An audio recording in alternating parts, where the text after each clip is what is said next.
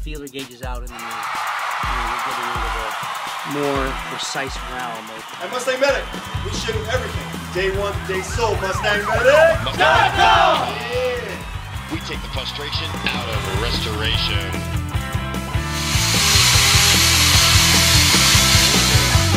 MustangMedic update. Check it out, guys. Really? There's the last MustangMedic shirt right there, laying on Nick's chest. Yeah. I gave it to Ross, and he said it'd be an honor, which is really cool that he feels that way about us because of this baby right here. We're doing our meeting outside, just the four of us, Nick, Andre, and Carlos and myself, because it's the four of us. Yeah. Mr. Pizza Guy's visiting today. He's going to be looking at that baby over there, glowing in the light. She's about to head out because of that baby over there looking all gorgeous.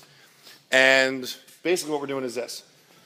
Nick, you need to jump on Tommy's trans lines and get that finished so Tommy can start driving the car.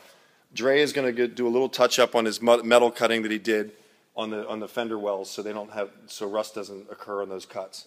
And we'll be calling Tommy and he'll be picking her up. We're going to estimate the rear end a little bit later, but we just got to get the car back into his hands. We shouldn't have an issue with rubbing since we did that cutting.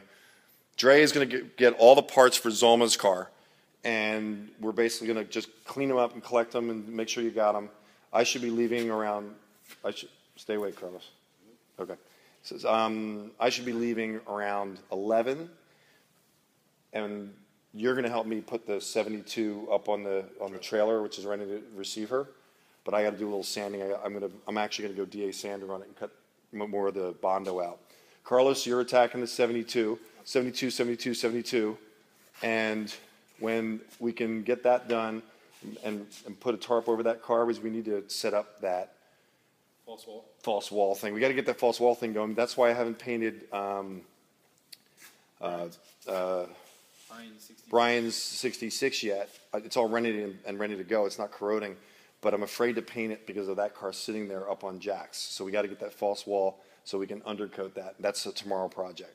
So basically it's Tommy's, it's Zolma's, it's Matt's, it's Roz's, Ross. I keep calling him Roz, I don't know why. And it's Mr. Pizza Guy's car today. And excuse me guys, I just got to go over here because Nick just saw her for the first time. And all of us are looking at this car. And what's really neat about the GT is she's going to be in Dearborn, Michigan for that show in August that I'm planning on flying out to. So not only will the car be there in Dearborn, Michigan, but I'll be there with her and enjoying the time with Bob, our client. And I don't see any reason why, without a catastrophe, which I don't predict, that this car won't be there in August in Dearborn, Michigan, in Bob's care and looking all gorgeous for the show. We'll be very proud to have her out there. A 69 GT convertible, matching numbers, 351 Windsor, all gorgeous over here, all gorgeous, and the FMX Trans rebuilt by Dana Sniff going back in. So exciting times over here at MustangMedic. This is probably the prettiest car that at this moment will roll out of MustangMedic in our history. Thanks for watching, guys. This has been a quick Monday morning meeting. And because the whole crew isn't here, but we're going to keep rocking, and the other guys, Steve and Joe, are going to be here later this afternoon and doing a full day and getting as much done as we possibly can on all of these gorgeous Mustangs.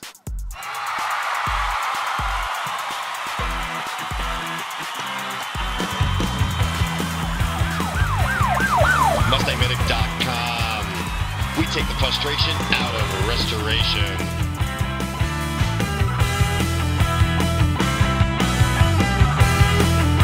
So you say it only has surface rust?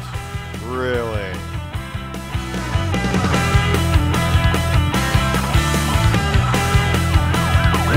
MustangMedic.com.